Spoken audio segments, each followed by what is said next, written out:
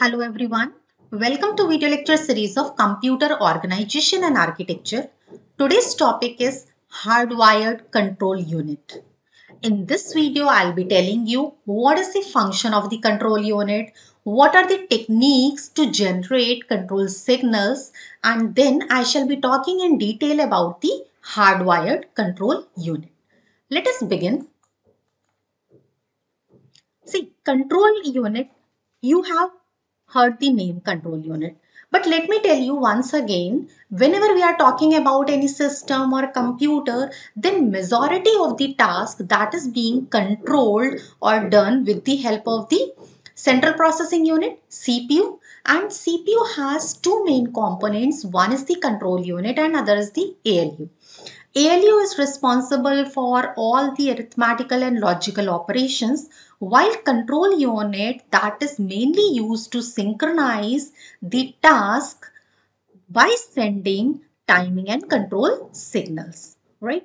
Or you can say the control unit, it actually coordinates the sequence of data movement into, out, off, and between a processor's subunits, right? As you can see in this particular diagram, there is an input from the instruction register to the control unit and output is the control signal. So control unit, it works by receiving the input information and it converts that into the control signal, and that control signal is sent to the central processor, right? So you can see output the control signal within CPU, the control signals to the control buzzer.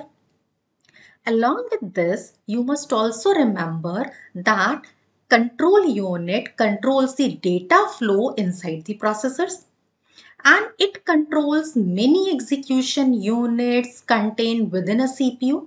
Execution units like ALU, data buffer and registers you must be aware with. And control unit also handles multiple tasks like fetching, decoding, executing and storing the result. So when we are talking about the control unit, means we must also be aware about the control unit design. And when we are talking about control signals, it means there must be certain mechanism or the process via which the control signals can be generated. So there are two techniques via which the control signals can be generated. One is the hardwired control and other is the microprogram control. In this video, I'll be telling you in detail about the hardwired control unit. For microprogram, there is another video.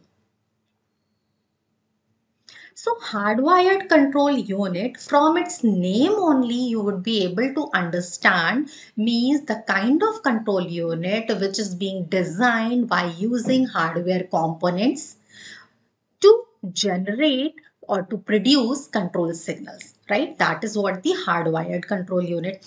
And hardwired component will be what? Hardwired component may be in the terms of logic gates, flip-flops, decoders, counters, registers, right? The kinds of the digital circuits.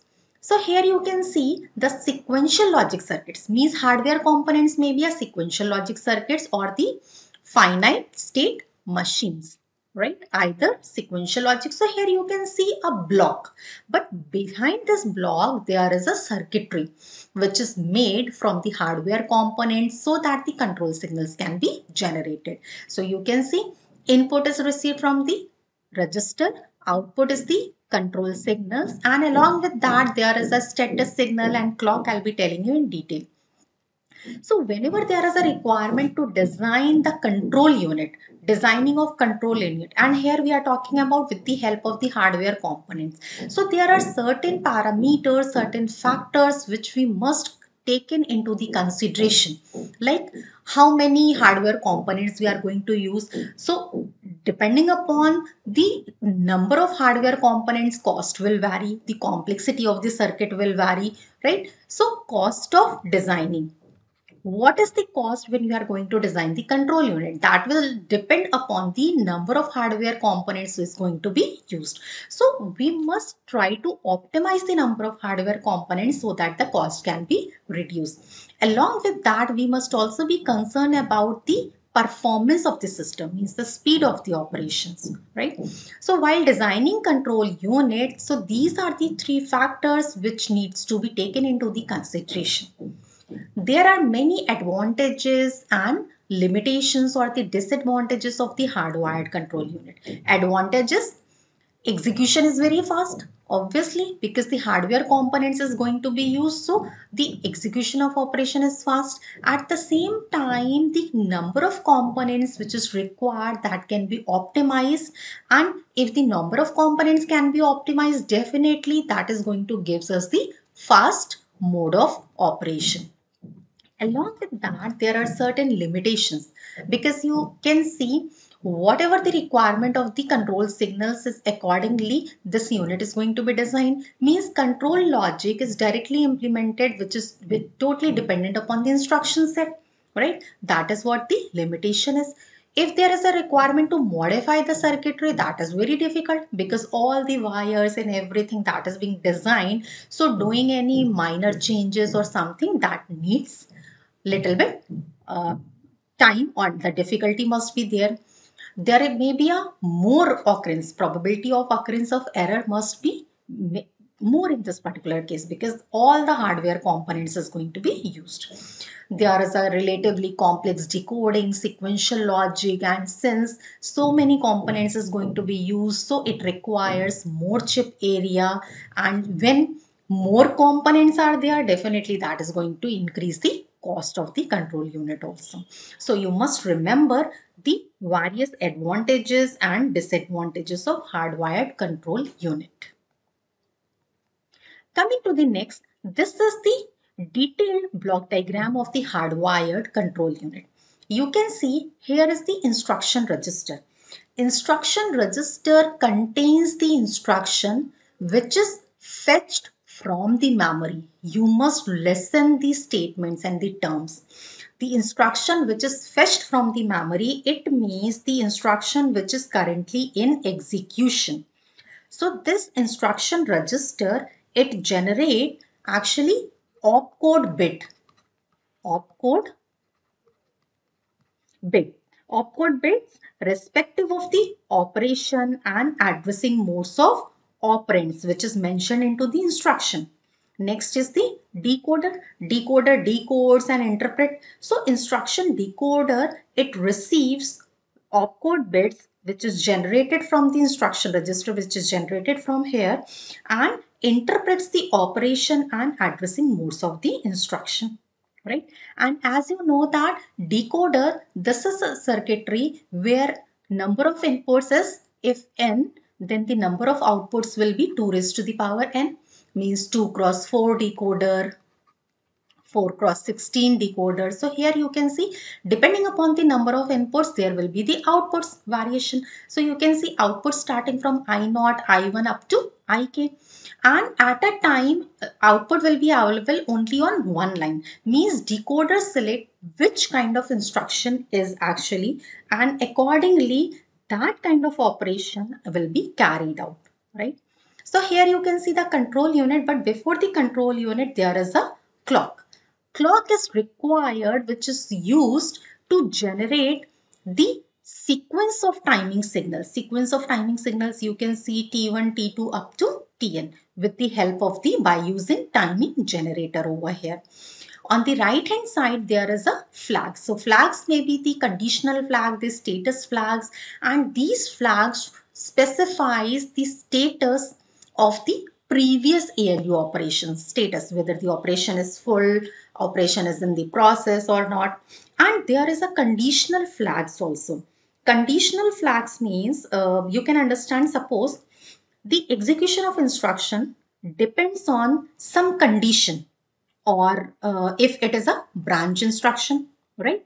That means it is determined with the help of the conditional signals that always generate the signal related to the conditions like greater than, less than, equal to. So such kind of conditions or status that is being represented by the flags. And the output of the control unit, you can see the control signals C0, C1 up to Cn. So a combination of control signals is being generated, and depending upon the control signals, the function is being carried out. So what you can say in general, in total, means the control signals are generated depending upon the inputs which is received from the instruction register, step counter, flags, and external inputs. So that is how the control signal is being generated. I'll be explaining you with the help of a table. You can see here I have drawn a table. You can see there is an instruction oblique timer. Instruction I1, I2, I3, I4. 4 instruction is being taken, and timers T1, T2, T3 and T4 is being taken. Suppose first instruction is being fetched from the memory that is available in the instruction register, and that instruction is available. Instruction is decoded by the decoder. Then control unit is converting it and generating the control signals. Suppose in T1 cycle, it generates the control signal C0, C1, C3, for example. In T2, for example, this is C4, C5. In next cycle, C0, C2, C6. In next cycle, let us say C2, C3, C4. So depending upon the combination, similarly, you can identify for instruction I2, I3, I4 in respective clock cycles. T1, T2, T3 and T4. You can note it down. Then, depending upon the each signal, depending upon, based on the table, whatever is being written, for each signal, a Boolean equation, or you can say a Boolean formula is created, right? So first Boolean equation is created, and then depending upon that Boolean equation, hardwired control unit is designed. This is what the background for designing the control unit, which you can see as a block, but actually what is behind that. Right. So from this table, you need to evaluate the Boolean formula, and that Boolean formula is implemented actually. I'll be giving you one numerical. This is a question. This question is being asked in the gate examination also. This is very interesting. See, a hardware CPU uses 10 control signals S1 to S0 in various time steps from T1 to T5 to implement 4 instructions I1 to I4, as you can see in this particular diagram, and you have to derive the expression which represents the circuit for generating control signal S5 and S10.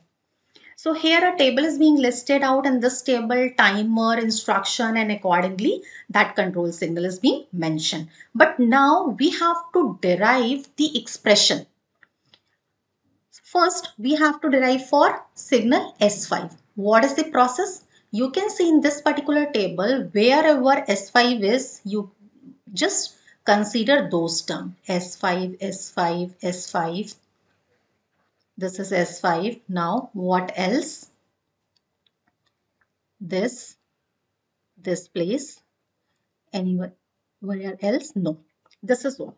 Now, as I've told you, depending upon the combination, first you have to write the Boolean expression. So let us write the Boolean expression for generating control signal S5. Write down all the terms. For this first term, what is the term? That is I1, T1. For second term, you are writing I2, T2. Third term, I3, T3. Then fourth term, I4, T1. I2, T1. This is in the time cycle T1. All the terms are T1. Now, for this term, what you are going to write? I2, T3. I2, T3. And for this particular term, this is nothing but I4, T3. Now, you can take T1 common from these 4 terms. 1, 2, 3, 4. What you are getting? I1 plus I2 plus I3 plus I4, and then you can take T3 common, and what you are going to write? I2 plus I4. Now here you can see I1, I2, I3, I4, all the instructions, these 4 instructions is being given and all these instructions is available. It means this is a identity I must say. Means when all the cycles are present, this is the identity. Identity means 1. We can write this particular term. So what we are going to write? S5 is what? 1 into T1, which is T1 plus T3, here it is I2 plus I4. This is what the Boolean expression which is to be implemented when there is a requirement to draw the circuitry. Right? Now let us check for S10. Let us see where S10 is present. 1, 2, 3, 4, 5, 6 and 7. Now let us write the term for this S10. Write down each and every term. First is what? This term. I2 into T2. I2 T2. Second term is I3 T2. Third term is I4 T3. Next, this term is what? I1 T4. Then this term is what? I3 T4. And this term is what? I2 T5, and last term is what? I4 T5. You can just simplify it. What is the S10 you are going to write? First you are going to take T2 common. It means I2 plus I3. Next term is I4 into T3. Then you can take T4 common, and here it would be I1 plus I3, and from the last two terms you can take T5 common. So it means T2 plus T4. This is what the Boolean expression of S10. Right? So this is how you can implement, you can design the circuit. But before designing that, you need to evaluate the logical expression, means the Boolean expressions. I hope now this particular question must be clear to you. And what is the idea behind how you have to define what you mean by the hardwired control unit. This is a very important question. You can do the practice, as I have told you that this is being asked in the GATE examination. Thank you so much for watching this video.